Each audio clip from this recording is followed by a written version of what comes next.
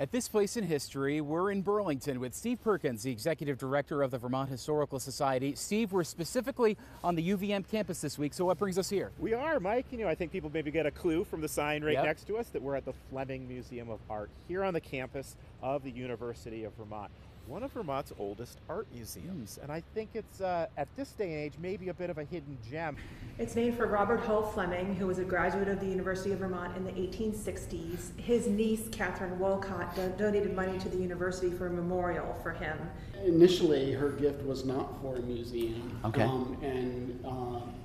Guy Bailey, who was the president at the time, actually orchestrated a sort of combination of gifts from also James Wilbur, benefactor of the Ira Allen Chapel. So they kind of coordinated the gifts together in order to build a museum. And we still have on view one of the earliest acquisitions, which is the Colchester jar.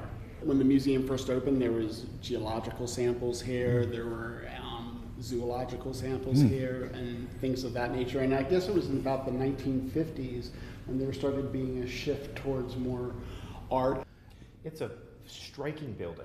It is. And so, when you're driving down Colchester Avenue and you've got this big old modern, new hospital over here and all these modern, and this building really kind of stands out. Can you tell me a little bit about the architecture and the choices made about it, and then this beautiful marble hall? Initially, the design that McKim, Mead, and White had prepared was not satisfactory to Catherine Walcott. And so she ended up drawing a little diagram on hotel stationery of what she wanted the marble court to look like. And the court actually looked very similar to that drawing. She wanted a sculpture area. What I think is really wonderful is that the very first headlines about the museum when it opened in 1931 were about it as a place of lifelong learning. We have it in old scrapbooks. It's really great to see, and I think that's what we continue to be.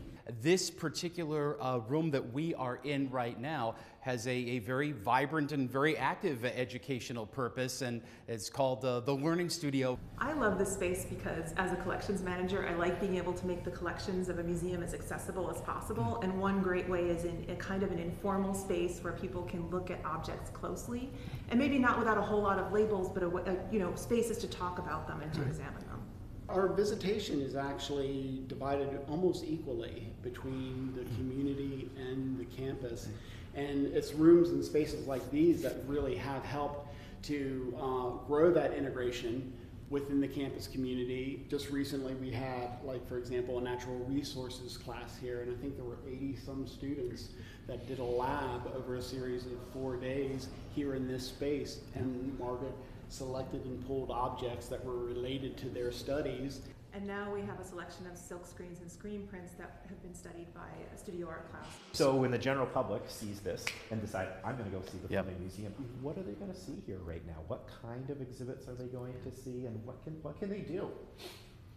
Well, first of all, they can see this space because our hope is to have this space open as much as possible when we're able to staff it so they can see what the classes are looking at. And you never quite know week to week what you might see. An artistic treasure hiding in plain sight at UVM at this place in history.